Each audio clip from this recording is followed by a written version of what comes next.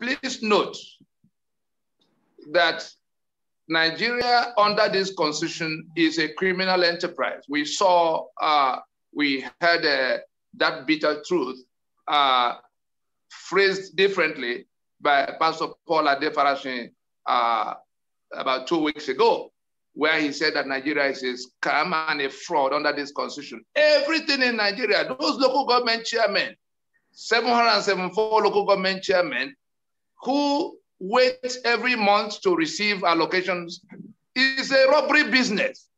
You hijack people's assets, the oil and gas of Eastern Nigeria, the ports of Lagos, the proceeds of VAT and taxes. You gather everything in Abuja and share. Then everybody goes like robbers do with their loot. That's what they do. The day that sharing stops, the day people have to contribute money in form of taxes or rates in the localities to raise money to do anything, whether for their state or their region or their local government, let me see that lunatic that will, let me see the accounting system they're going to put in place that will allow that council chairman to even assess the money so collected. It is because Nigeria was designed to be a criminal enterprise that all of what you have complained about, whether it's by council chairmen or bank executives and all the insurance executives, all kinds of things are happening simply because Nigeria is designed to be a criminal enterprise. That's for Charles Odion. Until we do away with this bad arrangement, and I tell you, it need not be in the context of Nigeria. People are not going to endure this madness another season. People can organize.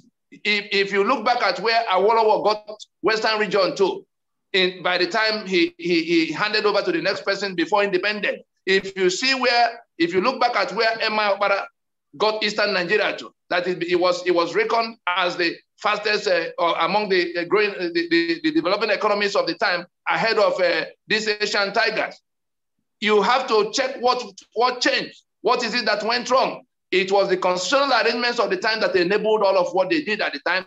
It is the constitutional arrangement of now that has imposed this culture of impunity, of robbery, of unaccountability, impunity. That's for Charles Odion. Then I come back to, yes, Anthony Ugbebo, he asked about timelines. I plead with everybody listening and all of those they can reach. Anybody who has not read that proclamation, it can be found on the website www.ninasfn.org. I repeat, www.ninasffn.org. You can also go to www.freedomfromnigeria.com. You will find all these materials, particularly that proclamation and the open memo. The proclamation spells out all of what will happen. Timeline-wise, on the 16th of December, we served a notice of 90 days. Let us work out the timelines because those things will happen. We can continue to pretend that nothing is happening because we are not the ones doing it. I can assure us that those who are fed up with what Nigeria is meting out to them, those whose lives are endangered, who now see that there's no other way to go than to do whatever they find to do to escape the sure, annihilation that's approaching them. They are all involved. We are asking everybody to take it one step at a time. I'm sure you saw us in Ibadan the other time when Igboho came to join us halfway. We are the ones asking everybody to hold their fire. Let us go in process. We gave the federal government 90 days from the midnight of that 16th of December to come forth so that we can all be on that table. They didn't come, rather they rushed towards the National Assembly to go to make amendments to Constitution we didn't make. We didn't bother with them. On the 17th of March, 2021, that's at the expiration of those 90 days, we again came to announce a 30-day window because the demands of that proclamation were addressed to the federal government of Nigeria. So we said, in that proclamation, we said that if after all, the government refused to come along, that all of us in that alliance will work out ways to reconsider our allegiance to the constitution of to 1999 Constitution of Nigeria. That was what we wrote we were going to do. That's what it still is. That we will reconsider our allegiance to that constitution. Anybody can put any meaning they like to it, but that's what we wrote down. That's what the international community is working with. But we said, because the people who are the elected political officers from the alliance territory were not the ones who addressed these demands. Let's give 30 days to have a tete-a-tete with them, the governors, the senators. The 30 days began from the 17th of March in 2021, expiring 16th of April. On the 17th of April, again, we went forth to now engage the balance to announce a 120-day period of consultation with the society, because whatever you are going to do, let everybody be sufficiently informed of what the problems are and what the solution packages or prospects could be, so that they will make informed choices. Where in that 120 days began on the 17th of April in 2021.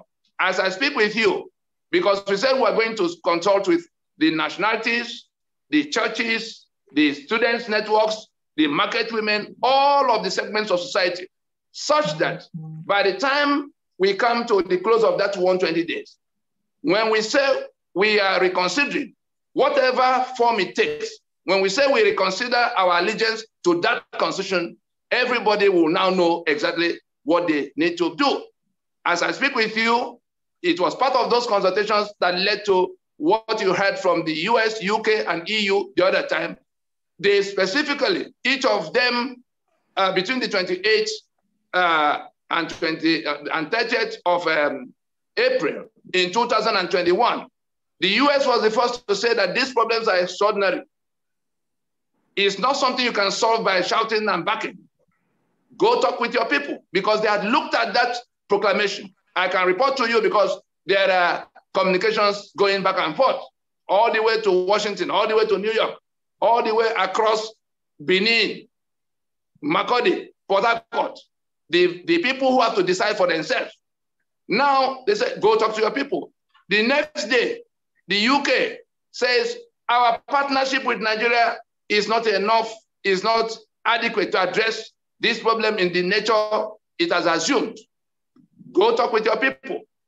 The very next day, European Union now made it clearer. European Union says to federal government of Nigeria, please, please, put guns aside. Don't even contemplate the use of guns. The matter has gone far past where guns, not your own gun, not our own gun, will be made available to you to solve this one problem. Go into dialogue with the owners of the land so that all of you can agree on what you do. And then you make out fresh legal instruments. They actually mention legal instruments. I can report to us, they are referring to that proclamation, because the processes by which these things can be undertaken are well spelled out there. The diplomats have all studied it. The foreign governments and foreign institutions that have interest in what will happen to Nigeria and in Nigeria have all studied it. The only people not looking at it are our own people. They are busy speculating instead of looking at what is staring at them. Then we go from there to, that 120 days, of course, goes all the way to sometime, I think in August, we calculate it, 120 days. But I can assure us, for those who are asking what next, the people who are in the danger, in the clear and present danger of death, because that is what Nigeria has become for them, they are not going to wait to be killed to the last man. We saw the governor in Benue telling his people to go and get whatever they can get to defend themselves. More people are going to do such things, and it may go from security to actual access. The 68 items of the exclusive list on the Constitution is the only reason why so many things, are being restrained. You have access. The day we were in Ibadan, the governor there was lamenting that Fulani were digging gold all around his state. He was asking the National Assembly to remove solid mineral from the exclusive list so that he could go get some of the gold. We told him there in Ibadan that the constitution that sees your solid minerals is dead. It was by proclamation. It was by proclamation of one person sitting in one corner of London that Nigeria was created in 1914. It will amount to madness for anybody to think that the joint proclamation of all of those who are in this initiative will not be enough to say we are no longer in this union, because it is this constitution that is holding us down against our will in a union of death. That's what Nigeria has become. And for I go there from there to PAM that says Obasanjo said Sharia or no Sharia. I can report to us now. I dealt with Obasanjo on this matter. I attended this inauguration in 1999 on an invitation written in his long hand. There's nothing we're saying now that was not made available to him. What he did with it is what we have seen. The conference he called in 2005 was on account of the fact that we had started organizing to have a sovereign conference of the owners of Nigeria, government or no government. He then went ahead we announced Pronaco that we're going to have that conference.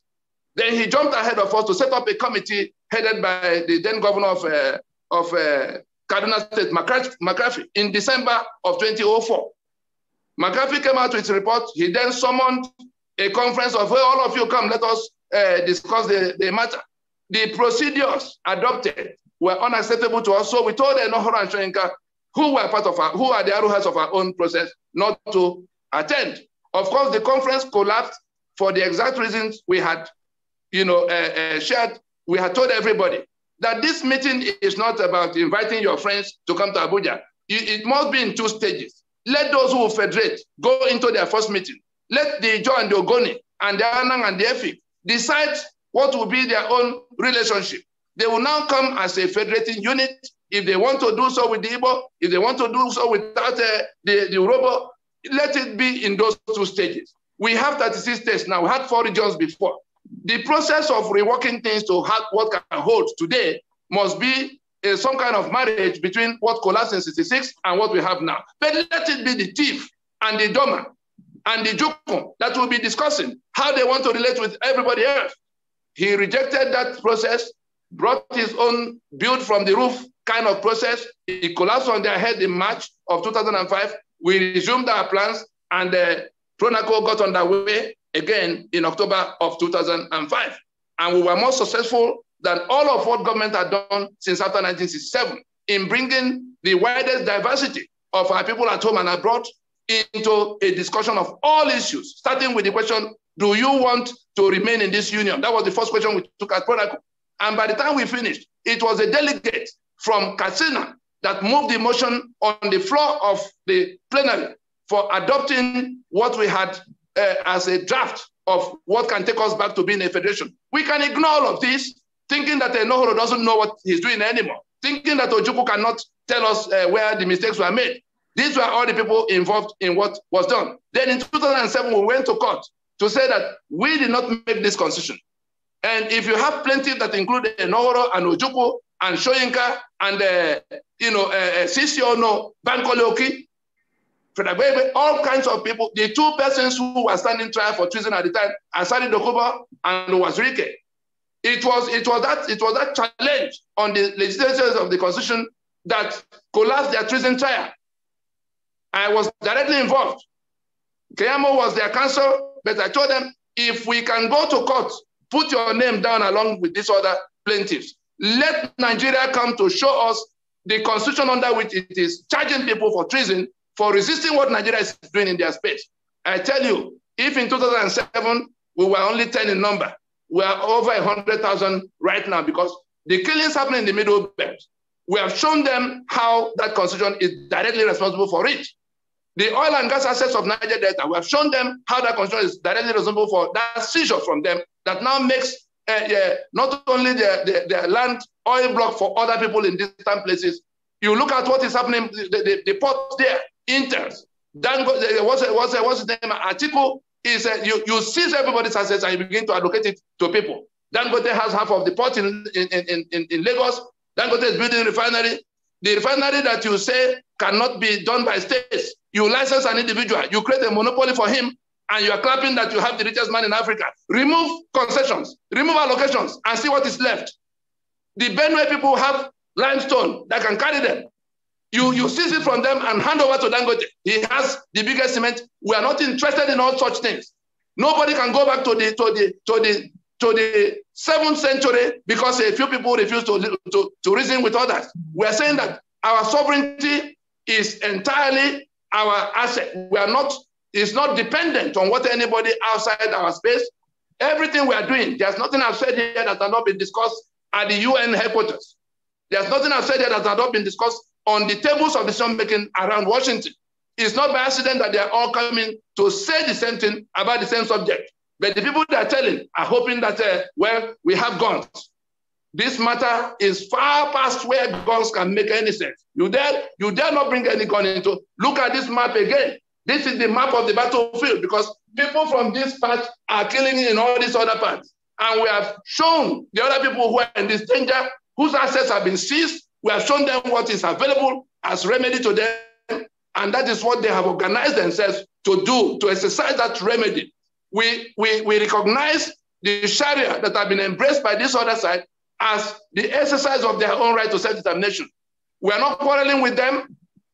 They have exercised their own right to self-determination. The rest of us are working out our own right to self-determination because the constitution that binds us together is a fraud that we can no longer tolerate. Whatever it will take, that constitution must go down. Let everybody listening hear it now. That if anybody is still planning to go to election in 2023 under this constitution, that person will be the #1 enemy when things snap. Whether you are from Port Harcourt, whether you are my twin brother, whether you are from wherever, if you are one of those, at the time we are making this kind of effort to take down this source of misery, this constitution, you go and gang up to help those who impose it on us to take it to another election. The caliphate knows that they've been defeated. Therefore, the true power say, oh, all of you go and fight over it. Tinubu will be candidate here, and that person will emerge from the east. You saw George Obiozor with all his exposure in life, going together to talk about Igbo presidency at a time his house is on fire. So we are shouting out to everybody, those politicians, those political parties from this alliance territory, let it be known to the people, let it be known to all of them that their offense in the eyes of the mob, because the matter will come to a mob situation. Let's not kid ourselves. The matter will come to where people will have to live or die on account of whether they are for that constitution or against that constitution. If you are one of those who have sworn to defend and uphold this constitution since 2003, let's not look at 1999. If you are one of those who have sworn to defend this constitution of death, I tell you, you already deserve any kind of punishment that is imposed on you. But let's not go back to yesterday. If you are one of those planning to take us to another election under this constitution and you are from this alliance territory, you are telling us that you are more interested in that 50 or 60 million you get as senator. You are telling us you are more interested in that 5 or 10 billion you get every month as governor, over and above the life and the livelihoods and the future of the millions of people. We're talking about 150 million people that are in distress here. So the few people, if you have elections in 2023, maybe 1,500 people will emerge. One president, 36 governors, all of the House of Assemblies, put them together, they don't come to more than 1,500. If it's because of 1,500 people that the life of 150 million people are going to be put in danger, I tell you, things are going to snap. And when they snap, those who are going to be pursuing after those who are killing them will be more interested in those politicians that are not listening to us now. We must suspend the journey to 2023. I say it again, we must right now suspend the journey to 2023. If by the close of June, if by the close of July, we have not officially suspended that journey, all of those who are doing political party, ready to take us to that election, you saw the election chairman, what's his name again, Mahmoud, announcing the date of election in 2023, at the time we're saying this constitution is killing us. He's not listening. They want to save this constitution by taking us to election. That's the last card the Fulani has to play to take us to election that will preserve this constitution. Did they not tell us that they are the only ones who can rule for all times? Why are they throwing up power now and pushing it to where Tinubu will have to go and fight with one candidate from the east? That deceit is at an end. Our anger will not be directed at Fulani or Hesman. Everything we have will be directed at that my twin brother who has gone to buy form to be that president from Igbo land. That my cousin that will be senator under this constitution.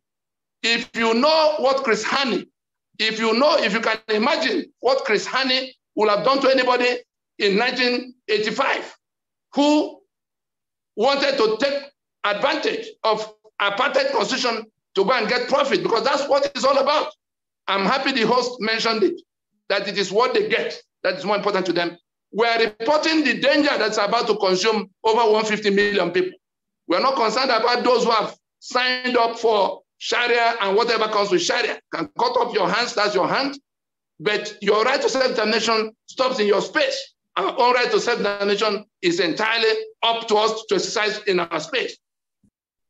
Please note that Nigeria under this constitution is a criminal enterprise. We saw, we heard that bitter truth phrased differently by Pastor Paul Adefarashin about 2 weeks ago, where he said that Nigeria is a scam and a fraud under this constitution. Everything in Nigeria, those local government chairmen, 774 local government chairmen who wait every month to receive allocations, is a robbery business. You hijack people's assets, the oil and gas of Eastern Nigeria, the ports of Lagos, the proceeds of VAT and taxes. You gather everything in Abuja and share. Then everybody goes like robbers do with their loot. That's what they do. The day that sharing stops, the day people have to contribute money in form of taxes or rates in the localities to raise money to do anything, whether for their state or their region or their local government, let me see that lunatic that will, let me see the accounting system they're going to put in place that will allow that council chairman to even assess the money so collected. It is because Nigeria was designed to be a criminal enterprise that all of what you have complained about, whether it's by council chairmen or bank executives and all the insurance executive, all kinds of things are happening simply because Nigeria is designed to be a criminal enterprise. That's for Charles Odion. Until we do away with this bad arrangement, and I tell you, it need not be in the context of Nigeria. People are not going to endure this madness another season. People can organize. If you look back at where Awolowo got Western region to, by the time he handed over to the next person before independence, if you look back at where Emma Obara got Eastern Nigeria to, that it was reckoned as the fastest among the developing economies of the time, ahead of these Asian tigers. You have to check what changed. What is it that went wrong? It was the constitutional arrangements of the time that enabled all of what they did at the time.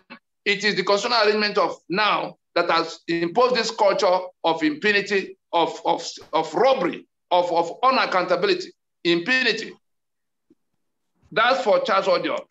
Then I come back to, yes, Anthony Ugbebo, he asked about timelines. I plead with everybody listening and all of those they can reach. Anybody who has not read that proclamation, it can be found on the website www.ninasfn.org. I repeat, www.ninasffn.org. You can also go to www.freedomfromnigeria.com. You will find all these materials, particularly that proclamation and the open memo. The proclamation spells out all of what will happen. Timeline-wise, on the 16th of December, we served a notice of 90 days. Let us work out the timelines because those things will happen. We can continue to pretend that nothing is happening because we are not the ones doing it. I can assure us that those who are fed up with what Nigeria is meting out to them, those whose lives are endangered, who now see that there's no other way to go than to do whatever they find to do to escape the sure annihilation that's approaching them. They are all involved. We are asking everybody to take it one step at a time. I'm sure you saw us in Ibadan the other time when Igboho came to join us halfway. We are the ones asking everybody to hold their fire. Let us go in process. We gave the federal government 90 days from the midnight of that 16th of December to come forth so that we can all be on that table. They didn't come. Rather, they rushed towards the National Assembly to go to make amendments to the Constitution we didn't make. We didn't bother with them. On the 17th of March, 2021, that's at the expiration of those 90 days, we again came to announce a 30-day window because the demands of that proclamation were addressed to the federal government of Nigeria. So we said, in that proclamation, we said that if, after all, the government refused to come along, that all of us in that alliance will work out ways to reconsider our allegiance to the Constitution to 1999 Constitution of Nigeria. That was what we wrote we were going to do. That's what it still is. That we will reconsider our allegiance to that Constitution. Anybody can put any meaning they like to it, but that's what we wrote down. That's what the international community is working with. But we said, because the people who are the elected political officers from the alliance territory were not the ones who addressed these demands, let's give 30 days to have a tete-a-tete with them, the governors, the senators. The 30 days began from the 17th of March in 2021, expiring 16th of April. On the 17th of April, again, we went forth to now engage the balance to announce a 120-day period of consultation with the society, because whatever you are going to do, let everybody be sufficiently informed of what the problems are and what the solution packages or prospects could be, so that they will make informed choices. Where in that 120 days began on the 17th of April in 2021. As I speak with you, because we said we're going to consult with the nationalities, the churches, the students' networks, the market women, all of the segments of society, such that by the time we come to the close of that 120 days, when we say we are reconsidering, whatever form it takes, when we say we reconsider our allegiance to that constitution, everybody will now know exactly what they need to do. As I speak with you, it was part of those consultations that led to what you heard from the US, UK, and EU the other time. They specifically, each of them between the 28th and 30th of April in 2021, the US was the first to say that these problems are extraordinary. It's not something you can solve by shouting and backing. Go talk with your people, because they had looked at that proclamation. I can report to you because there are communications going back and forth, all the way to Washington, all the way to New York, all the way across Benin, Makurdi, Port Harcourt, the people who have to decide for themselves. Now they say, go talk to your people. The next day, the UK says, our partnership with Nigeria is not enough, is not adequate to address this problem in the nature it has assumed. Go talk with your people. The very next day, European Union now made it clearer. European Union says to federal government of Nigeria, please, please, put guns aside. Don't even contemplate the use of guns. The matter has gone far past where guns, not your own gun, not our own gun, will be made available to you to solve this one problem. Go into dialogue with the owners of the land so that all of you can agree on what to do. And then you make out fresh legal instruments. They actually mention legal instruments. I can report to us, they are referring to that proclamation, because the processes by which these things can be undertaken are well spelled out there. The diplomats have all studied it. The foreign governments and foreign institutions that have interest in what will happen to Nigeria and in Nigeria have all studied it. The only people not looking at it are our own people. They are busy speculating instead of looking at what is staring at them. Then we go from there to, that 120 days, of course, goes all the way to sometime, I think in August, we calculate it, 120 days. But I can assure us, for those who are asking what next, the people who are in the danger, in the clear and present danger of death, because that is what Nigeria has become for them, they are not going to wait to be killed to the last man. We saw the governor in Benue. telling his people to go and get whatever they can get to defend themselves. More people are going to do such things, and it may go from security to actual access.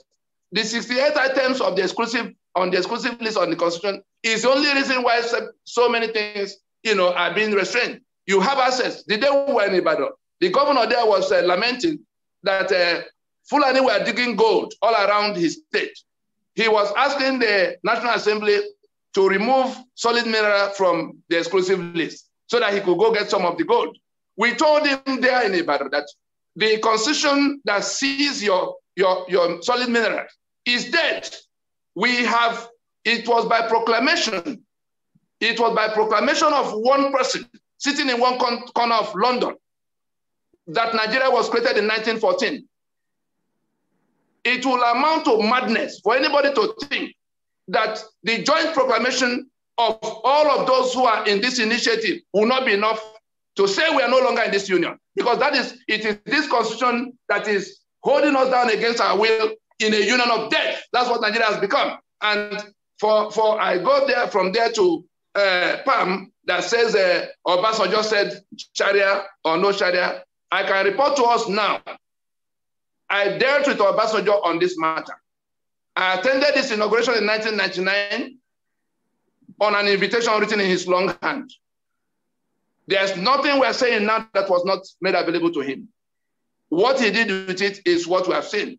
The conference he called in 2005 was on account of the fact that we had started organizing to have a sovereign conference of the owners of Nigeria, government or no government. He then went ahead we announced Pronaco that we're going to have that conference. Then he jumped ahead of us to set up a committee headed by the then governor of Kaduna State, McCarthy, in December of 2004. McCarthy came out with his report. He then summoned a conference of, well, all of you come, let us discuss the matter. The procedures adopted were unacceptable to us, so we told Enohoro and Shoyinka, who are the arrowheads of our own process, not to attend. Of course, the conference collapsed for the exact reasons we had shared. We had told everybody that this meeting is not about inviting your friends to come to Abuja. It must be in two stages. Let those who federate go into their first meeting. Let the Ijo and the Ogoni and the Anang and the Efik decide what will be their own relationship. They will now come as a federating unit. If they want to do so with the Igbo, if they want to do so without the Urobo, let it be in those two stages. We have 36 states now. We had 4 regions before. The process of reworking things to what can hold today must be some kind of marriage between what collapsed in 66 and what we have now. But let it be the thief and the Doma and the Jukum that will be discussing how they want to relate with everybody else. He rejected that process, brought his own build from the roof kind of process. It collapsed on their head in March of 2005. We resumed our plans, and Pronaco got underway again in October of 2005. And we were more successful than all of what government had done since after 1967 in bringing the widest diversity of our people at home and abroad into a discussion of all issues, starting with the question, do you want to remain in this union? That was the first question we took at Pronaco. And by the time we finished, it was a delegate from Katsina that moved the motion on the floor of the plenary for adopting what we had as a draft of what can take us back to being a federation. We can ignore all of this, thinking that Enohoro doesn't know what he's doing anymore, thinking that Ojukwu cannot tell us where the mistakes were made. These were all the people involved in what was done. Then in 2007, we went to court to say that we did not make this constitution. And if you have plaintiffs that include Enohoro and Ojukwu and Shoyinka and Sisiono, Bankoleoki, all kinds of people, the 2 persons who were standing trial for treason at the time, Asari Dokuba and Wazirike. It was that challenge on the legislatures of the Constitution that collapsed their treason trial. I was directly involved. Keyamo was their counsel, but I told them, if we can go to court, put your name down along with these other plaintiffs. Let Nigeria come to show us the constitution under which it is charging people for treason for resisting what Nigeria is doing in their space. I tell you, if in 2007 we were only 10 in number, We are over 100,000 right now because the killings happening in the Middle Belt. We have shown them how that constitution is directly responsible for it.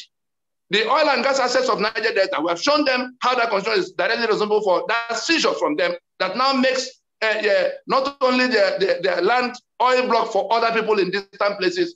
You look at what is happening, the port there, Inters. What's his name? Article is you seize everybody's assets and you begin to allocate it to people. Dangote has half of the port in Lagos. Dangote is building a refinery. The refinery that you say cannot be done by states, you license an individual, you create a monopoly for him, and you are clapping that you have the richest man in Africa. Remove concessions, remove allocations, and see what is left. The Benue people have limestone that can carry them. You seize it from them and hand over to Dangote. He has the biggest cement. We are not interested in all such things. Nobody can go back to the 7th century because a few people refuse to reason with others. We are saying that our sovereignty is entirely our asset. It's not dependent on what anybody outside our space. Everything we are doing, there's nothing I've said here that has not been discussed at the UN headquarters. There's nothing I've said here that has not been discussed on the tables of decision-making around Washington. It's not by accident that they are all coming to say the same thing about the same subject. But the people that are telling are hoping that, well, we have guns. This matter is far past where guns can make any sense. You dare not bring any gun into. Look at this map again. This is the map of the battlefield because people from this part are killing in all these other parts. And we have shown the other people who are in this danger, whose assets have been seized. We have shown them what is available as remedy to them. And that is what they have organized themselves to do, to exercise that remedy. We recognize the Sharia that have been embraced by this other side as the exercise of their own right to self-determination. We are not quarreling with them. They have exercised their own right to self-determination. The rest of us are working out our own right to self-determination because the constitution that binds us together is a fraud that we can no longer tolerate. Whatever it will take, that constitution must go down. Let everybody listening hear it now. That if anybody is still planning to go to election in 2023 under this constitution, that person will be the #1 enemy when things snap. Whether you are from Port Harcourt, whether you are my twin brother, whether you are from wherever, if you are one of those, at the time we are making this kind of effort to take down this source of misery, this constitution, you go and gang up to help those who impose it on us to take it to another election. The caliphate knows that they've been defeated. Therefore, they threw power, say, oh, all of you go and fight over it. Tinubu will be candidate here, and that person will emerge from the east. You saw George Obiozor with all his exposure in life, going together to talk about Igbo presidency at a time his house is on fire. So we are shouting out to everybody, those politicians, those political parties from this alliance territory, let it be known to the people, let it be known to all of them that their offense in the eyes of the mob, because the matter will come to a mob situation. Let's not kid ourselves. The matter will come to where people will have to live or die on account of whether they are for that constitution or against that constitution. If you are one of those who have sworn to defend and uphold this constitution since 2003, let's not look at 1999. If you are one of those who have sworn to defend this constitution of death, I tell you, you already deserve any kind of punishment that is imposed on you. But let's not go back to yesterday. If you are one of those planning to take us to another election under this constitution and you are from this alliance territory, you are telling us that you are more interested in that 50 or 60 million you get as senator. You are telling us you are more interested in that 5 or 10 billion you get every month as governor, over and above the life and the livelihoods and the future of the millions of people. We're talking about 150 million people that are in distress here. So the few people, if you have elections in 2023, maybe 1,500 people will emerge. One president, 36 governors, all of the House of Assemblies, put them together, they don't come to more than 1,500. If it's because of 1,500 people that the life of 150 million people are going to be put in danger, I tell you, things are going to snap. And when they snap, those who are going to be pursuing after those who are killing them will be more interested in those politicians that are not listening to us now. we must suspend the journey to 2023. I say it again, we must right now suspend the journey to 2023. If by the close of June, if by the close of July, we have not officially suspended that journey, all of those who are doing political party, ready to take us to that election, you saw the election chairman, what's his name again, Mahmoud, announcing the date of election in 2023. At the time we're saying this constitution is killing us. He's not listening. They want to save this constitution by taking us to election. That's the last card the Fulani has to play to take us to election that will preserve this constitution. Did they not tell us that they are the only ones who can rule for all times? Why are they throwing up power now and pushing it to where Tinubu will have to go and fight with one candidate from the east? That deceit is at an end. Our anger will not be directed at Fulani or Hesman. Everything we have will be directed at that my twin brother who has gone to buy form to be that president from Igbo land. That my cousin that will be senator under this constitution. If you know what Chris Hani, if you can imagine what Chris Hani would have done to anybody in 1985 who wanted to take advantage of apartheid constitution to go and get profit, because that's what it's all about. I'm happy the host mentioned it, that it is what they get that is more important to them. We're reporting the danger that's about to consume over 150 million people. We're not concerned about those who have signed up for Sharia and whatever comes with Sharia. Can cut off your hands, that's your hand. But your right to self-determination stops in your space. Our own right to self-determination is entirely up to us to exercise in our space. Please note that Nigeria under this constitution is a criminal enterprise. We saw, we heard that bitter truth phrased differently by Pastor Paul Adefarashin about 2 weeks ago, where he said that Nigeria is a scam and a fraud under this constitution. Everything in Nigeria, those local government chairmen, 774 local government chairmen who wait every month to receive allocations, is a robbery business. You hijack people's assets, the oil and gas of Eastern Nigeria, the ports of Lagos, the proceeds of VAT and taxes. You gather everything in Abuja and share. Then everybody goes like robbers do with their loot. That's what they do. The day that sharing stops, the day people have to contribute money in form of taxes or rates in the localities to raise money to do anything, whether for their state or their region or their local government, let me see that lunatic that will, let me see the accounting system they're going to put in place that will allow that council chairman to even assess the money so collected. It is because Nigeria was designed to be a criminal enterprise that all of what you have complained about, whether it's by council chairmen or bank executives and all the insurance executives, all kinds of things are happening simply because Nigeria is designed to be a criminal enterprise. That's for Charles Odion. Until we do away with this bad arrangement, and I tell you, it need not be in the context of Nigeria. People are not going to endure this madness another season. People can organize. If you look back at where Awolowo got Western region to, by the time he handed over to the next person before independence, if you look back at where Emma Okpara got Eastern Nigeria to, that it was reckoned as the fastest among the growing, the developing economies of the time, ahead of these Asian tigers. You have to check what changed. What is it that went wrong? It was the constitutional arrangements of the time that enabled all of what they